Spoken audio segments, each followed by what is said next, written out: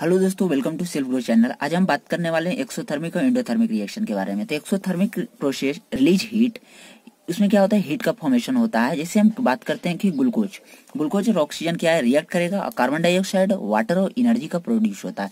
जब भी हम कोई भी खाना खाते हैं क्या होता है, ग्लूकोज का फॉर्मेशन होता है। ग्लूकोज ऑक्सीजन के साथ रिएक्ट करता है और कार्बन डाइऑक्साइड, वाटर और एनर्जी का प्रोड्यूस करता है। एनर्जी क्या है, एटीपी के फॉर्म में जो प्रोड्यूस होता है, जिसके कारण से ह्यूमन बींग्स अपने वर्क को परफॉर्म कर पाता है ये। और उसके बाद आप भी एक कॉमन एग्जांपल देख सकते हैं कि कैल्शियम ऑक्साइड होता है, जो चूना होता है। चूना को आप क्या कीजिएगा, जब भी उसको वाटर के साथ रिएक्ट करते हैं तो वाटर के साथ रिएक्ट करने के बाद क्या होता है, हीट का फॉर्मेशन करता है। आप देखते होंगे कि कंटेनर, जिस कंटेनर में चूना रखा हुआ उसमें वाटर डालने के बाद क्या है, वो उस कंटेनर क्या होता है, बाहर से क्या बहुत हीट लगता है। आप उसको छूने के बाद पता लगेगा। वो क्या है, एक तरह का एक्सोथर्मिक रिएक्शन है। जहां तक बात करें एंडोथर्मिक रिएक्शन के बारे में, तो एंडोथर्मिक रिएक्शन क्या है, endothermic process observe heat and cools the surrounding. Endothermic process क्या करता है, ऑब्जर्व करता है हीट फ्रॉम द सराउंडिंग। क्या क्या करता है, सराउंडिंग से हीट लेता है और उसके बाद ये रिएक्शन होता है। मतलब इसमें क्या होता है, ऑब्जर्वेशन ऑफ द हीट होता है।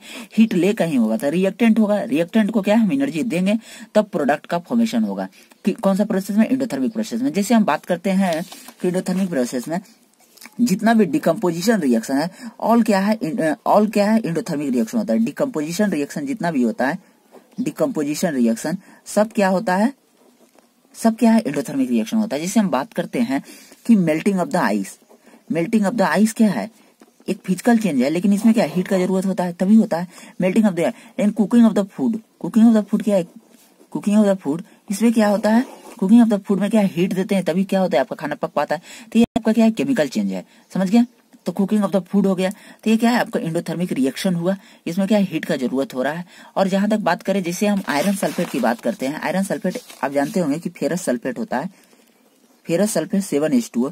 जब इसको आप डिकम्पोज कीजिएगा तो इसमें हीट का जरूरत होता है। जो क्या होता है, आयरन ऑक्साइड में बनता है, सल्फर डाइऑक्साइड और सल्फर ट्राइऑक्साइड देता है। ये क्या है, एक तरह का डिकम्पोजिशन रिएक्शन था, जिसमें हीट का जरूरत होता है, तभी ये क्या होगा, टूट पाएगा, रिलीज होगा। तो आज के लिए इतना ही। उम्मीद करता हूँ कि आपको वीडियो पसंद आएगा। तो please like and subscribe my channel. Thank you.